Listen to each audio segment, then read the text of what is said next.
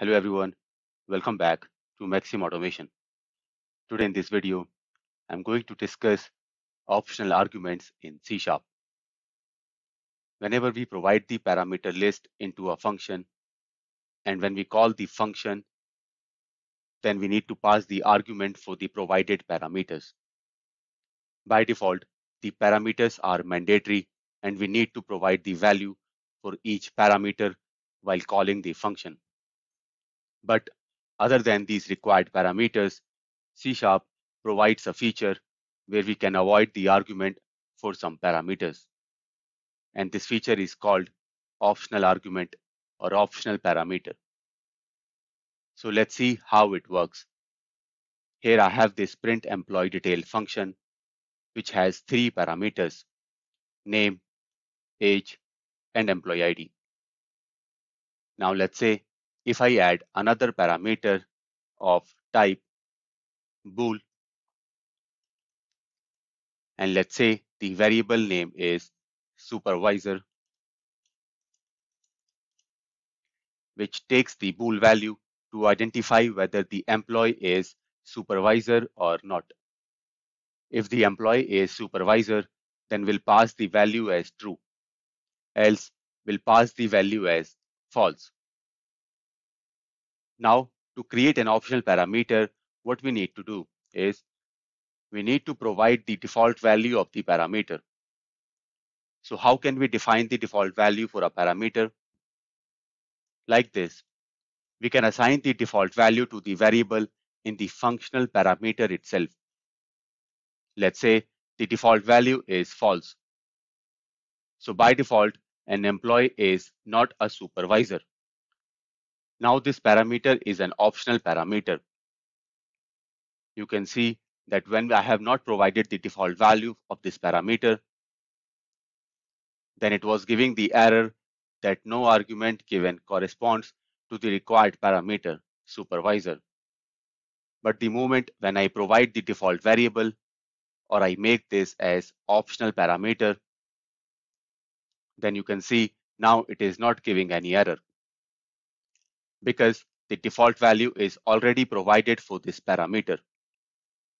And now it is not mandatory to pass the value to the supervisor. Either we can pass the value to the supervisor or we can avoid it as well. And here you can see how optional parameters are indicated. Brackets are used to indicate the optional parameter, and it also shows the default value of the parameter. So this way we can identify that if an argument is surrounded by brackets, then it means it is an optional argument. Now I have called this method without providing the value for the supervisor. And let's call the method again.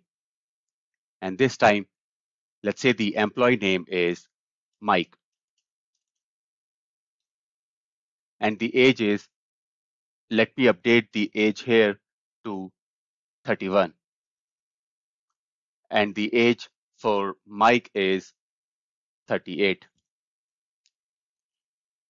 And the employee ID is, let's say, 1212. After that, let's say that Mike is a supervisor. And I'm providing the value true for the supervisor field. So here I have not provided the value for the supervisor because it's now an optional parameter and the default value false will be used. And now let me update here to print into the console if an employee is a supervisor or not.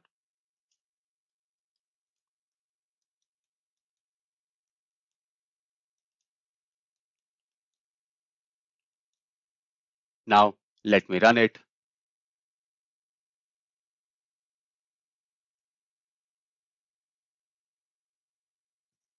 Here you can see that John is not a supervisor, but Mike is a supervisor. So this is how we can use the optional argument. Now we need to make sure that the optional parameters are always given at the end of the function parameter list. So if this supervisor is an optional parameter, then it should always be at the end of the parameter list. And I cannot give other required parameters after the optional parameters. Let's say I'm going to add a mandatory parameter as string and the address. You can see it gives the error that optional parameters must appear after all the required parameters. So either I need to change this parameter to optional or I need to remove this parameter. To create this as an optional parameter, I can provide the default value for this as, let's say, Bangalore. Now you can see it is not giving any error because all the optional parameters are at the end of the parameter list. Now, when we have two optional parameters, then it doesn't mean that I can leave the value for the optional parameter which is not at the last position. Here, supervisor is an optional parameter, so I cannot leave the field by providing nothing. And if I provide the value for the address, and let's say the address is New Delhi. So here you can see it gives the error. And here the error says that the argument is missing because we cannot avoid the argument value like this. However, if you don't want to provide the information for the supervisor, but you want to provide the address, then you can achieve the same by using the named argument. If you know the name of the fourth parameter, then you can provide the value for the fourth parameter using the named argument, as we have already discussed in my last video. If you want, you can watch my previous video and the link is given in the I button above. Now, you can see there is no error and the address is New Delhi. Now let me print the address also into the console.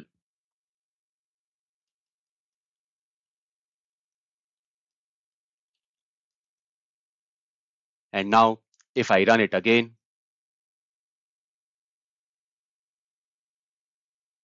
then you can see for the first two, the address is Bangalore and the address for the last employee is New Delhi and the supervisor value is false.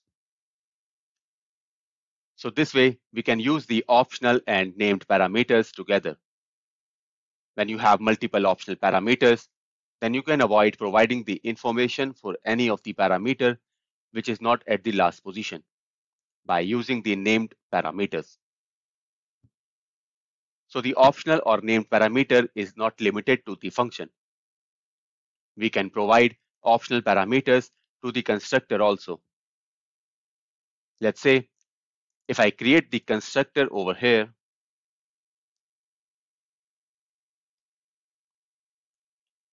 which takes the parameters as string, name, and bool, supervisor, which is an optional argument with default value as false. Now let me create the object of the class using the class constructor.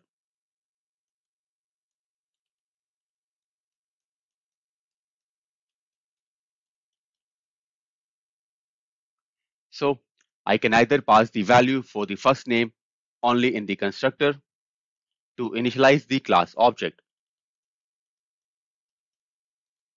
You can see there is no error. Or I can also provide the optional parameter value as well. You can see both are working. So this is how we can use optional arguments in C#. I hope you like this video. Put your comments in the comment box. Also, please do not forget to like and subscribe to the channel. Thank you.